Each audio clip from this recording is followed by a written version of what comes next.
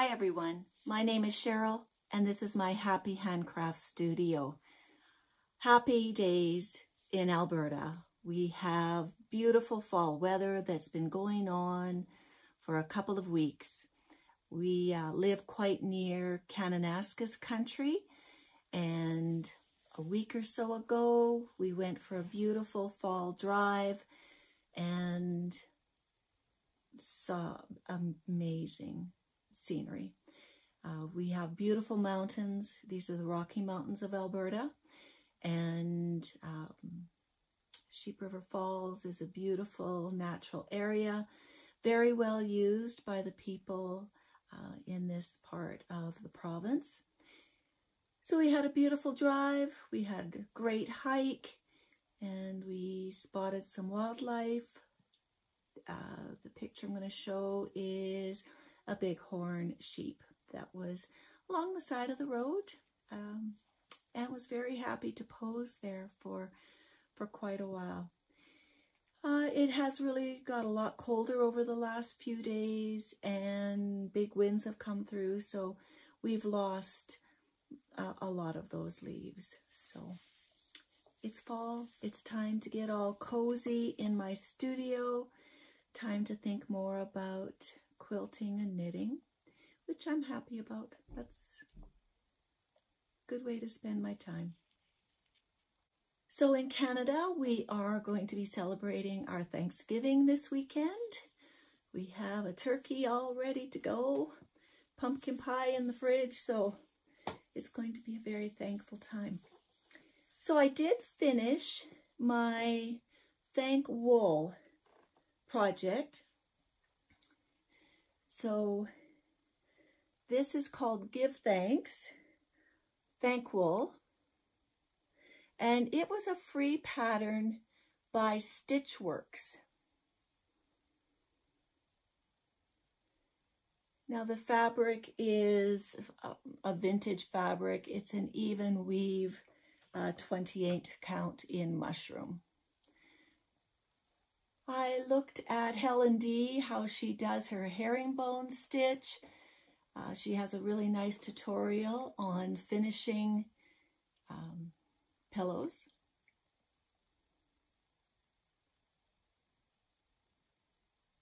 And so I looked for her advice and finished this one. Made a little felt flower with a button, and then on the back I have another little felt piece with some buttons attached. So I'm excited to put this up in the kitchen where we're celebrating. So that is ready to go, and what I realized is that's my one and only Thanksgiving piece, so I'll need to look at doing some more of those. So I did finish a few other things. I finished Holiday Cherub 2000. This is a free pattern on the Mirabilia site, and I thought I'd try a free pattern to see if a Mirabilia was something I'd be interested in, and I really quite enjoyed this little piece. I had a beautiful piece of fabric in my stash that I backed this piece, and then just whip stitch some gold cord on. I have a little gold easel that it's going to sit on. And then the last finish that I had was the Seasons of the Heart Spring. And this was in the Punch Needle and Primitive Stitching magazine for spring 2021. It is by Jeannine McGowan. And she has a series of these. She's going to have one for each of the seasons. So I was looking for frames for it. And when I went to Goodwill, I found this frame. And the reason I knew this frame would work is when I have a piece that I'm looking for a frame, I photocopy my actual piece so that I know what the actual dimensions are and if it'll fit in the frame. And this one not only fit in the frame, but I think the matte color that came with the frame was also really good for this little piece. So I'm happy to have that ready for spring.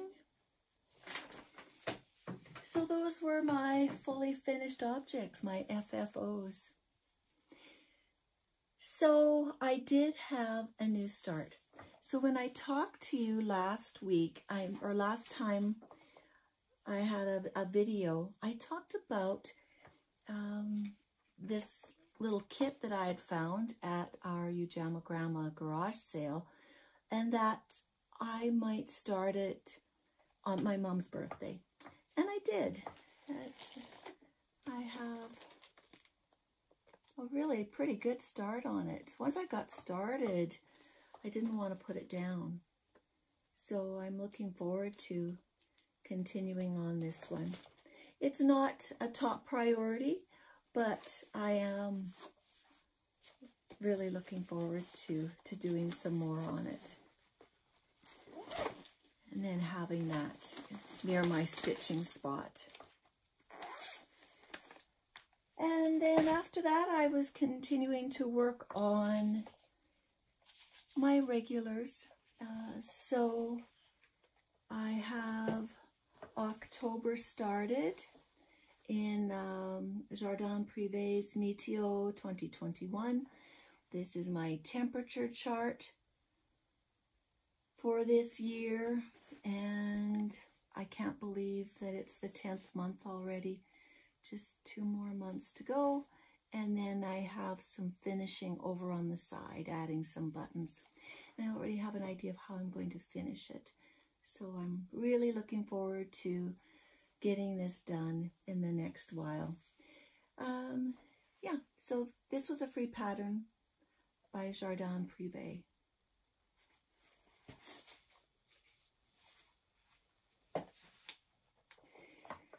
So I also completed my October section for Linens and Threads Mystery Stitch Along.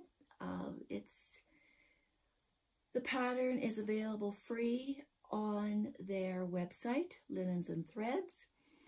And I always follow the Facebook group just to see the combinations that other stitchers use. So this was my October tile. And so we just have November, and then there's going to be something in this area. But that's what makes it a mystery. So, loving this. It's going to be wonderful to have that finished at the end of the year. Another piece that I really wanted to keep up on, and I'm going to be doing fine, I think, on this. This is the 100 Owls by Forest Embroidery. I'm doing this on a 32 count Pearl Grey Lugana. And I have, gone from top to bottom. So now I just have this section here to work on. So in October, I want to do there's a tree that looks just like this. I'm going to get that done. And then I'll be able to finish the rest November, December. So I'm loving how this is coming along. When I first started, I wasn't sure about the color of the linen with the threads, but now that I'm seeing it come together, I'm really, really loving it. And every time I do it, I have a new favorite owl, or next time I look at it, something else pops out. So I'm really enjoying working on this one.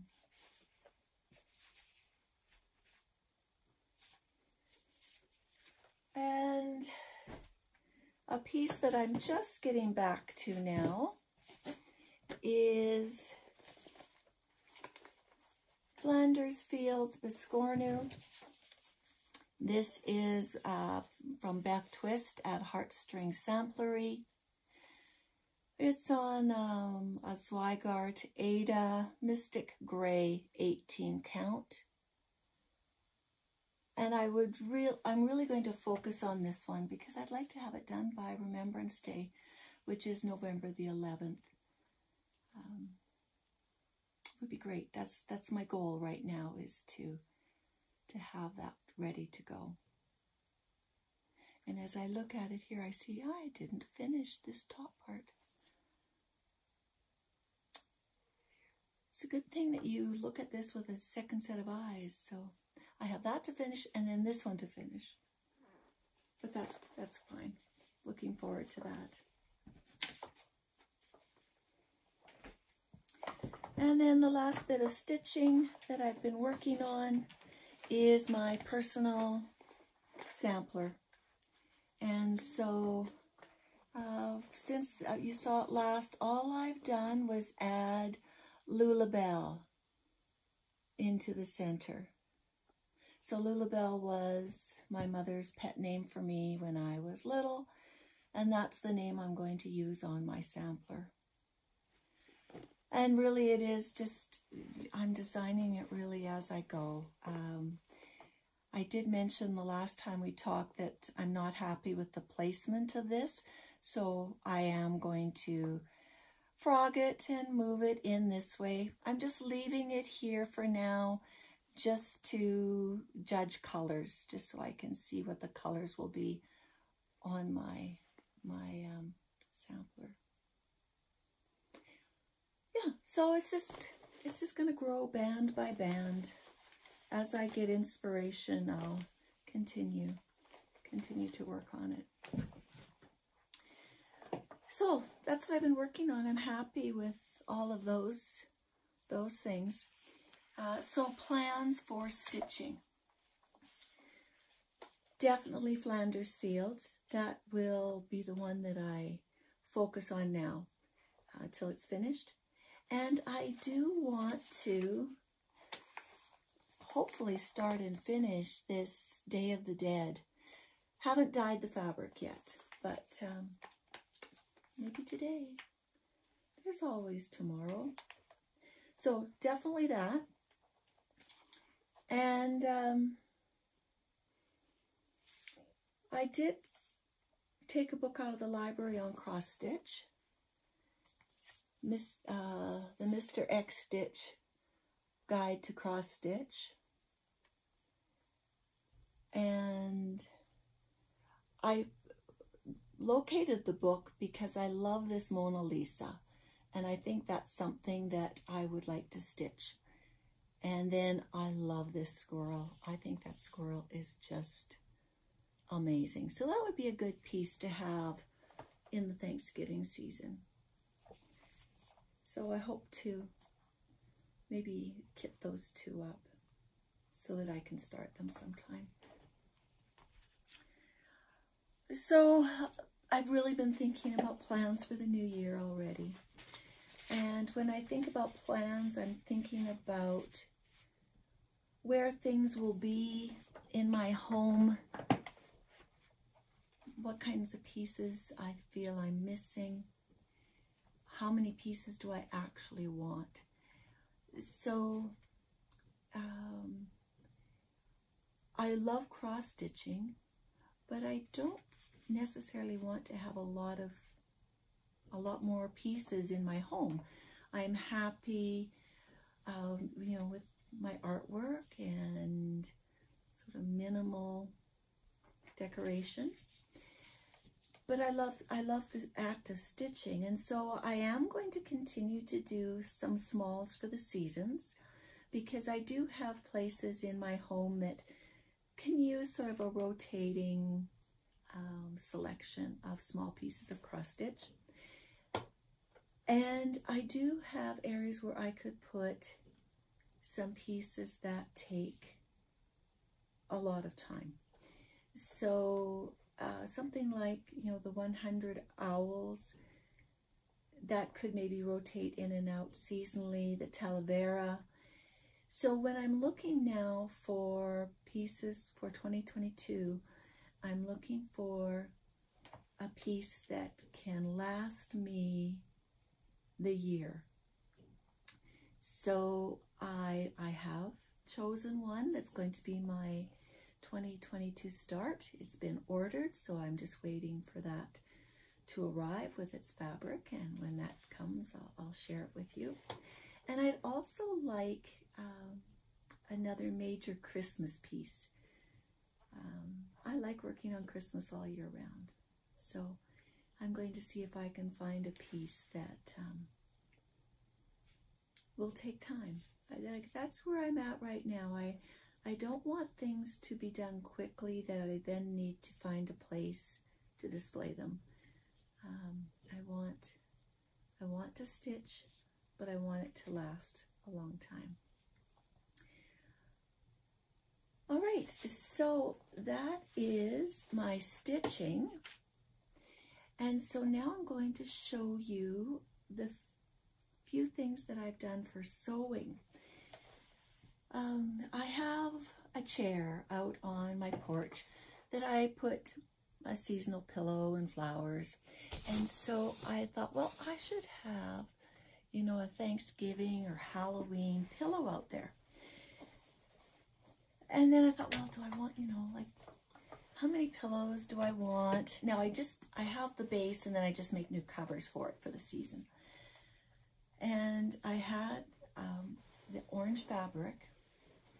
Now, should it be fall or should it be Halloween? So I made it both, and I love how these turned out. So this is my fall pillow.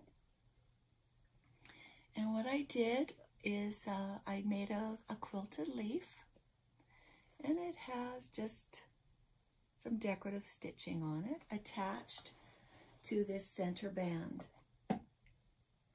And then what I've done is I've put snaps on the back of the band. So when Thanksgiving is over, or we're getting closer to Halloween, I made a Halloween band as well that again snaps on.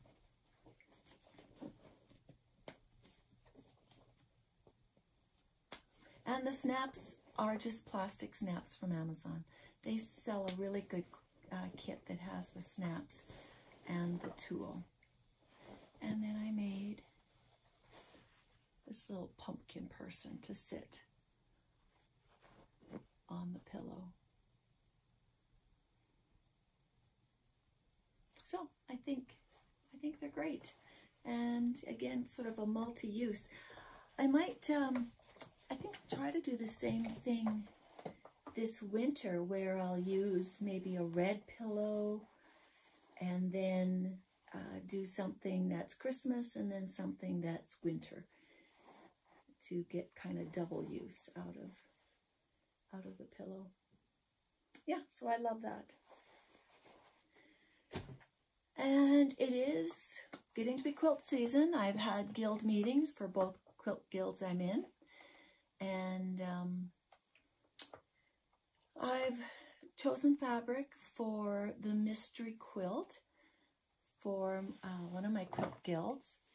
And again, with getting too many things. So when I make quilts, by the time I'm done with them, I love them so much that I don't give them away or, you know, donate them to charity. But I'm just getting too many. So when I planned this quilt, I planned it with the idea that it will be a charity quilt. And so I've designed it so that someone else will like it. So I'm thinking it's going to be for a person who, you know, loves bright colors, maybe loves art, loves to draw. So I had in my stash these really bright colors here that read as solids. And I have a dark color that is, there's, I think you need like 3.5 yards of one of the colors. And then I bought this fabric to go with it that will make it, I think, more of a, you know, a quilt for a particular style of room or artistic person, just so that I don't think I need it when it's done. I should be happy that I really like the things that I make, but it's time to make for somebody else. And so this quilt is going to be my mystery quilt. And it's a mystery. I have no idea how it's going to work, so we'll see. Follow along. All right, and then last thing is books that I've read recently, and I have one book that I really enjoyed over the last couple of weeks, and that book is called The Lost Apothecary. It's a book by Sarah Penner. It's a new book. It came out in 2021. And it was interesting. I liked how the story developed. From the book, it says, a female apothecary secretly dispenses poisons to liberate women from men who have wronged them. Rule number 1, poison must not be used to harm a woman. Number 2, the names of murderer and victim must be recorded in the registry. And what's interesting about this book is that it goes from the late 1700s, where we have Nella, who is the healer slash poisoner, and a woman, Caroline, who comes to London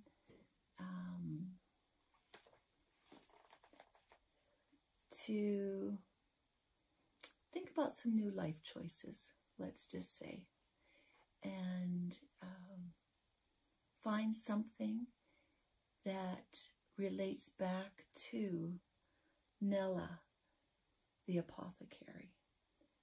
And it's great. It's a mystery. We learn about different herbal remedies and poisons. It was great. This is for one of my book clubs that I'm in, and I think it will have some good discussion. So if you decide to read it, I'd love to hear what you think of it. So that was The Lost Apothecary. All right. Well, if you are Canadian, I wish you a very happy Thanksgiving this weekend. Enjoy the food. Hopefully where you're at, you can enjoy some companionship. We have really limited restrictions on who we can share our Thanksgiving celebrations with here in Alberta. But we always have to just be thankful for the good health and the family that we have. All right, and so I wish you well and happy stitching. Bye-bye.